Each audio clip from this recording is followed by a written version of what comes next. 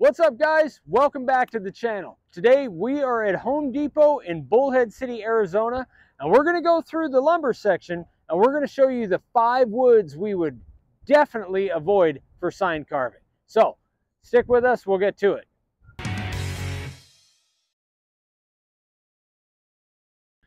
Alright guys, so here's the deal. I was looking at my stats the other day for the YouTube channel, and we found out that about 60% of you guys that are watching are not subscribers. So we're going to have a little verbal contract here. If you watch more than 2 of our videos, click that little subscribe button. We are this close to 50,000. Help us out here, guys.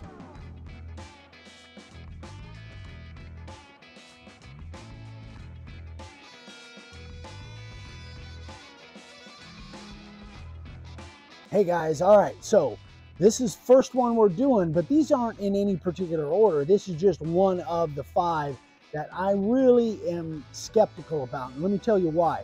This is the common board. This is Home Depot's common board.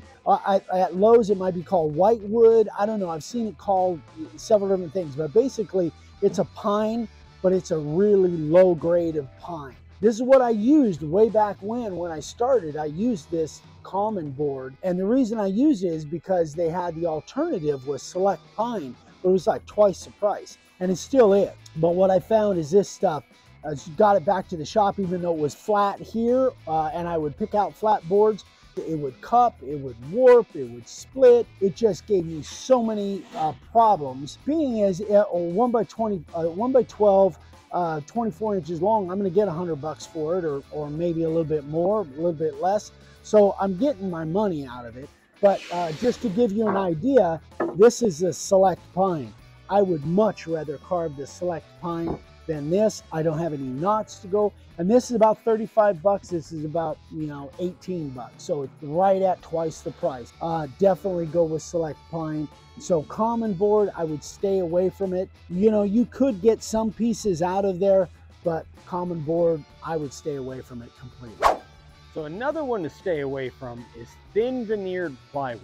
Now, Home Depot's got a great selection of all kinds of different plywoods, different thicknesses, and some of them have really nice faces on them. But the problem is, if you're going to carve into a thin veneer plywood, then by the time you get to your sanding, it's going to take no time at all to sand right through that nice veneer. You got to really take your time and look at the side of the board, and sometimes they're hard to see. In fact, this one almost fooled me and Dad. We were all excited to get something and get this and carve something on it.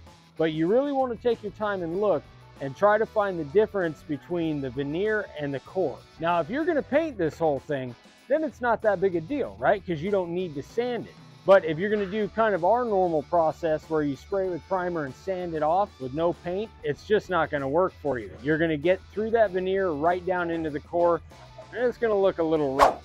So over the years, I've gotten a lot of questions about these plastic woods. I'm calling them plastic decking, the Trex, the different brands of types of decking. And if you could use this stuff, it would be great, because obviously it's never going to go bad. It's going to be a one and done. It's never going to go bad. However, I have tried it way back when. Now, I haven't tried any of the brand new ones, but I've tried several brands of this stuff. It just doesn't work. It doesn't carve well. It doesn't sand. It doesn't take the black well. It just, it's mostly plastic. It's not really, I think it's more plastic than it is wood. So it just doesn't lend itself. Even though I would like to say it would be great if you could use this stuff, it just doesn't work out. At least in my experience, it hasn't worked out.